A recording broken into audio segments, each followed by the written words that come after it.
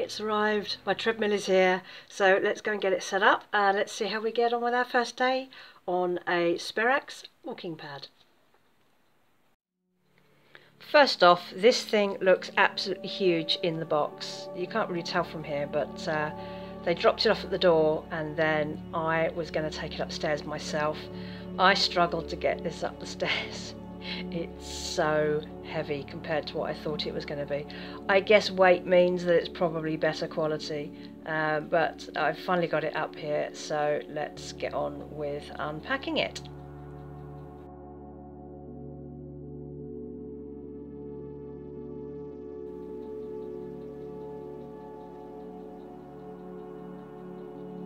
These treadmills come really well packaged.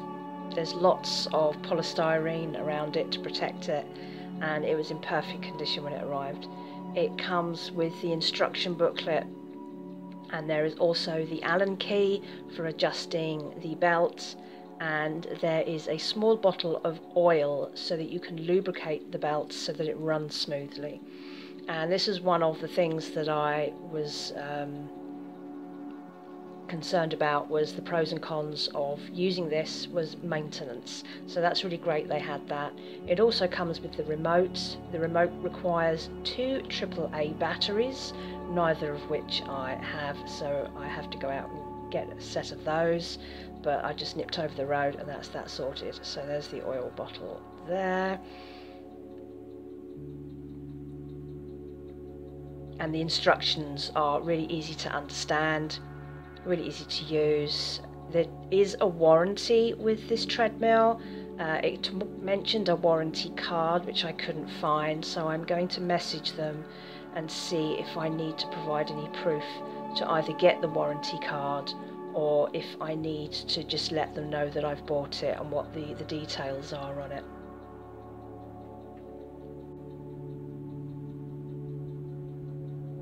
So I've got my batteries, so let's put our batteries in the remote and then we are effectively ready to go once it is unpacked and plugged in, because it doesn't require any other setup.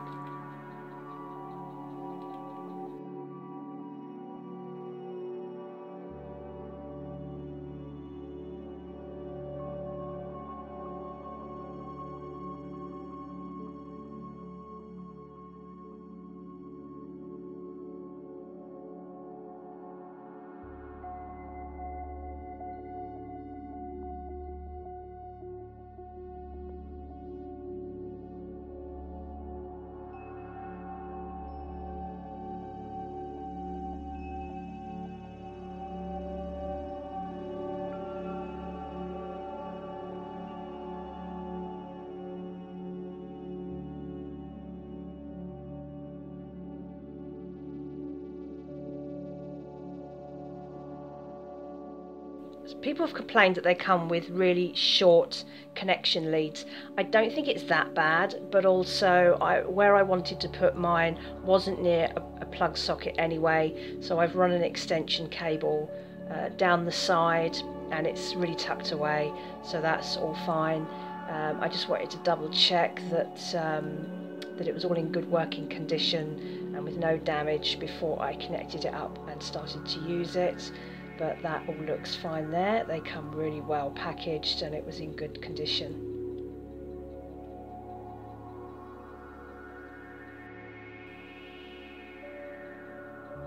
Although they're quite heavy, you can stand them up on their sides, and they also have wheels at the front so you can wheel them into position. So here I am going to put the oil on the belt to start with, and I'm just putting that down in case I drip oil on my rug. They say you should lift up the belt and put the oil in that way, but the belt's quite tight and I didn't want to fiddle around with it too much, so what I decided to do was just to tip the treadmill on its side and drip the oil down a little bit into the gap.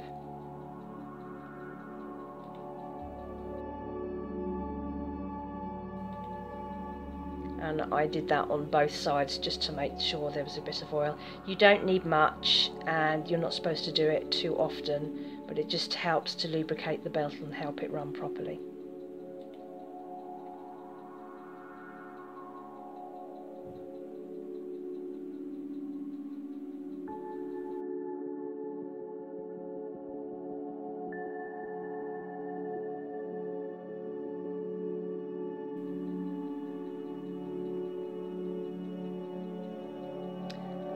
And now I'm just going to make the space for it. So this is my standing desk, which is my ironing board, and under there I've had my printer for a long time, and the printer's going to have to go somewhere else now, because this is where, for now at least, my walking pad is going to go, because this is where my desk goes.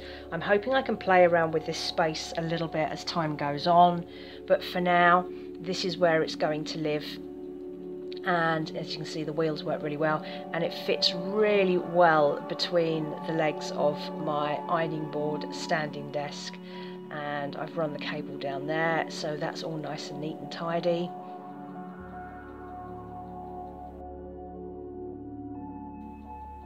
And that's a nice height for my laptop, which is on top of my standing desk, which you'll see in a minute. And I'm just going to run this for 1 minute, because it says once you've put the oil on, just run it for 1 minute at low speed to let the oil get right round the belt. There's the LEDs on.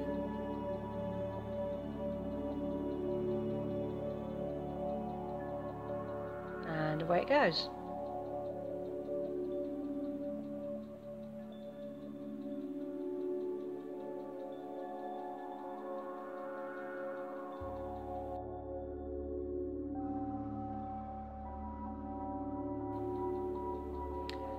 I dug out some trainers that I haven't used in a long time. I'm going to use these as my indoor trainers. They seem quite comfortable at the moment, although I don't think they're going to last that long, because I've replaced these because they were falling apart.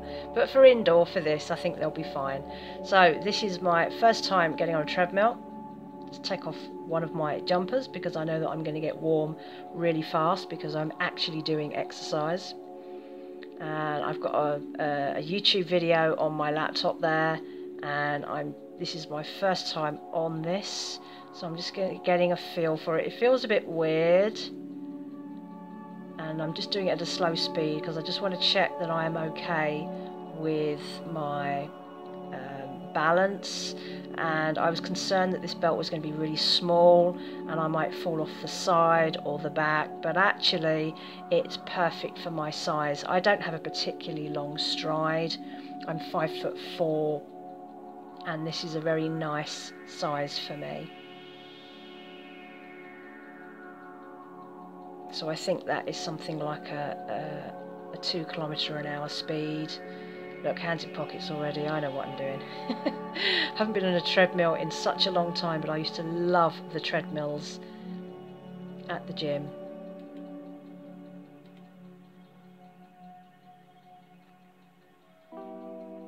I've got a pedometer on my phone, so my phone is in my pocket and that's measuring my steps fine. I'm not too worried about measuring anything else. I just want to know I'm doing the necessary number of steps each day that I want to do.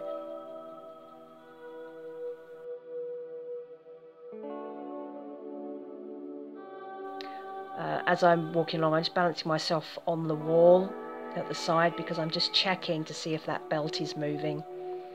Because this is the first time it's run, it might slip to the side, and you don't want that to happen because you can end up damaging the side of the belt on the side of the machine.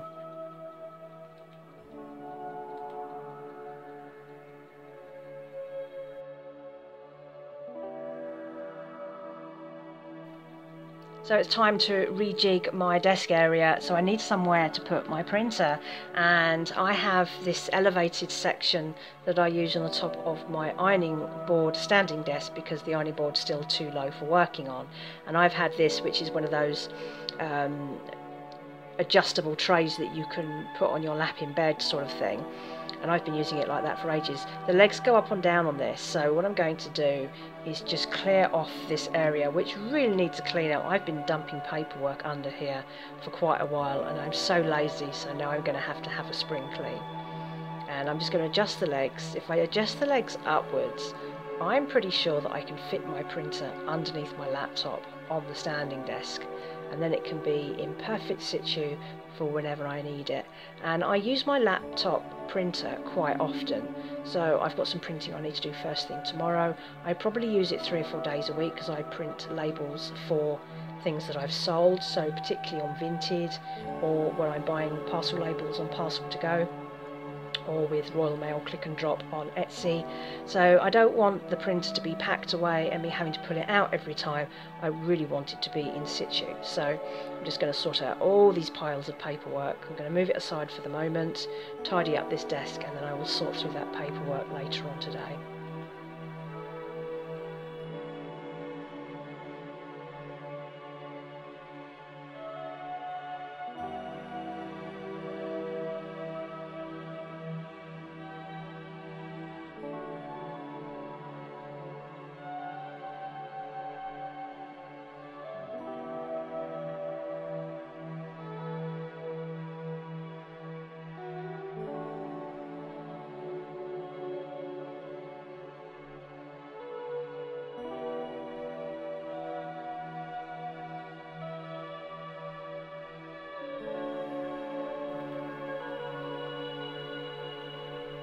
And with those legs up on my adjustable table, it's a perfect fit.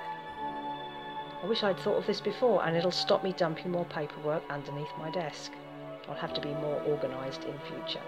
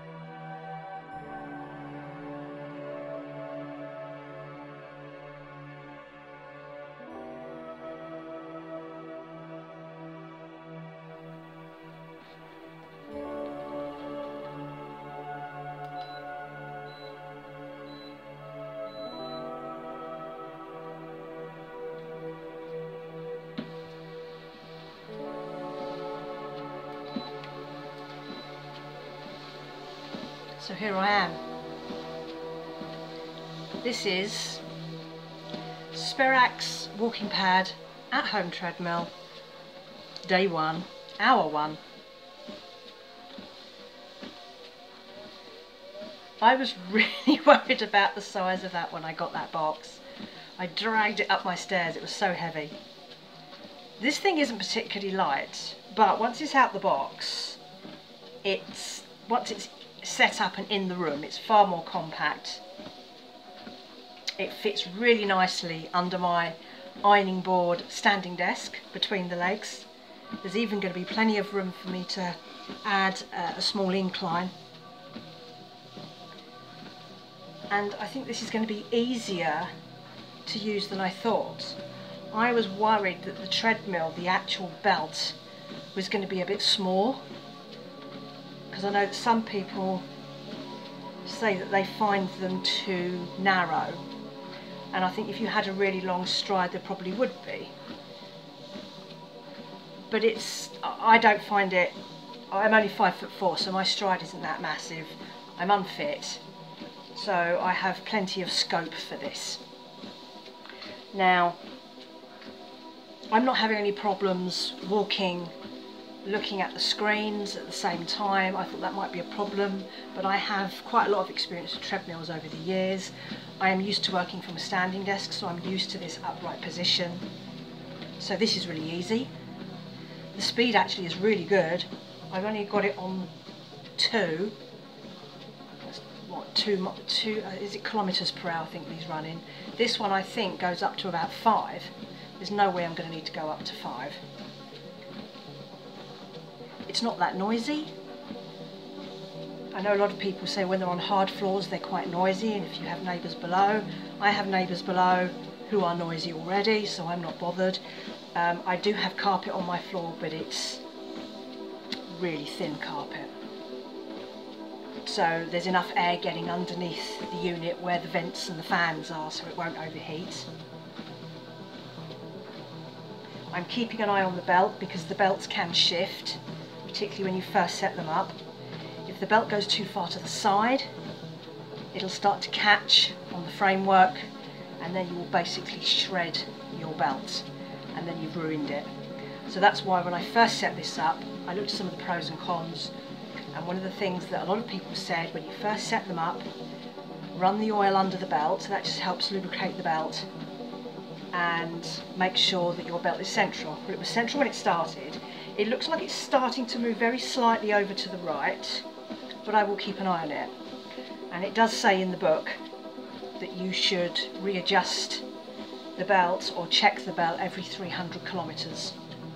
I think I might need to pull this one over a little bit. It's just very, very slowly drifting to the right, but that's no surprise, it's come straight out the box. This is good. So that's 2.5. This remote is brilliant. 2 AAA batteries.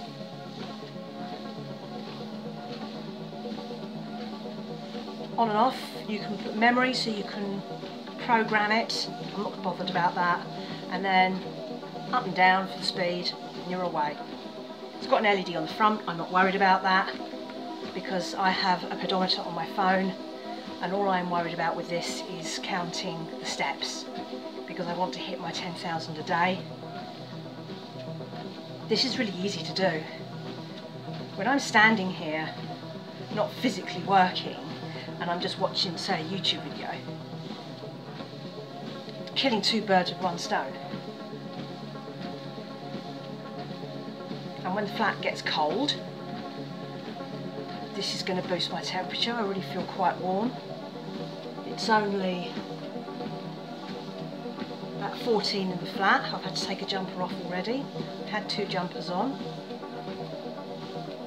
I've dug out a pair of old trainers that I haven't worn in a long time to use as my indoor trainers because I don't really want to wear my outdoor ones on this and indoors, and they seem to be comfortable. They've got some support because I wanted support. One of the problems I had is that I've had a standing desk for a long time, and over time I've noticed that I'm beginning to get a lot of pain in my feet, and I think that's because I'm standing on a very hard floor for hours and hours every day, and I'm getting heel pain and what have you. So the actual physical act of moving properly, walking properly whilst standing up is going to be better for my feet. I'm getting a real normal action in.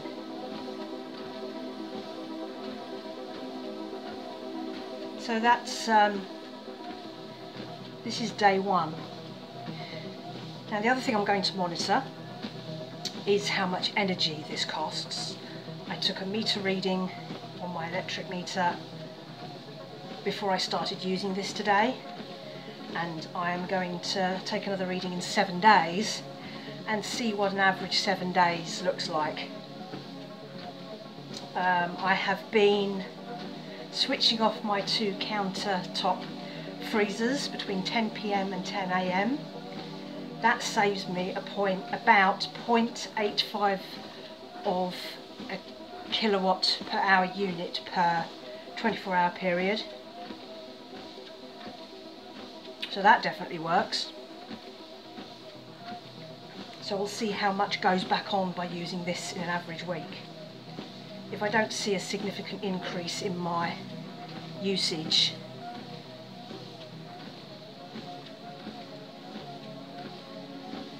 as I get used to this, I will start walking faster.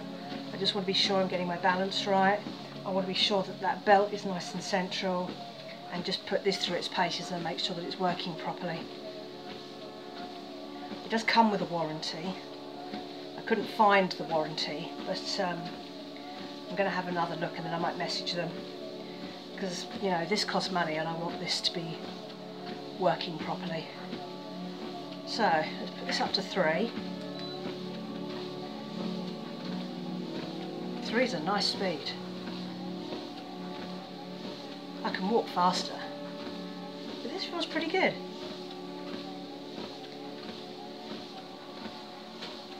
Now one of the things they tell you should also do is walking after you've eaten is good for rebalancing your blood sugar levels after you've eaten. So I had my main meal at lunchtime, so I've just had my lunch. It's now about 1 o'clock, I think. So I'm going to walk for a bit, walk off some of that blood sugar things that are going on, and I will get into a routine of when works best for me to walk on this. I can imagine dividing it up into, say, 3 sessions, so a morning walk, an after lunch, and then an after dinner, but I'll see how that works. There will be days when I don't need to use it as much because I will go out and do cleans, and an average clean will be less than 3,000 steps. But that's 3,000 steps I don't need to do when I get home, and that's going to save me electricity. So it's in my own best interests to also do as much going out exercise as possible because it's going to cost me less to run this. But we'll see how it looks in 7 days, and I will report back on my energy usage. I'll see how we get on. But this feels pretty good at the moment.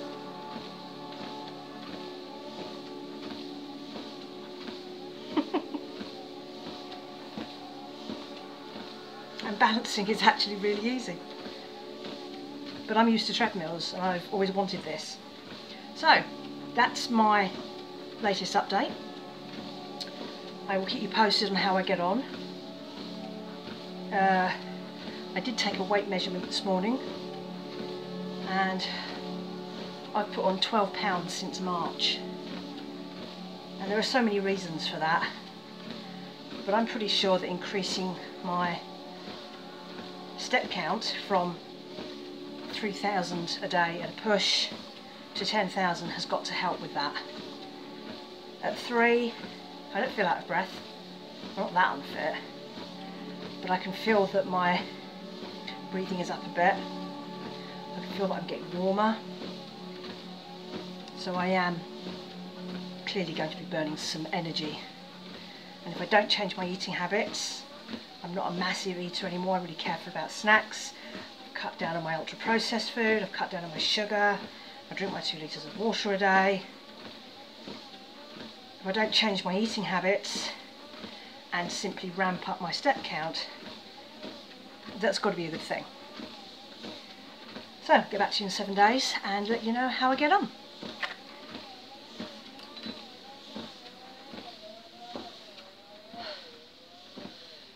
Catch you in 7 days.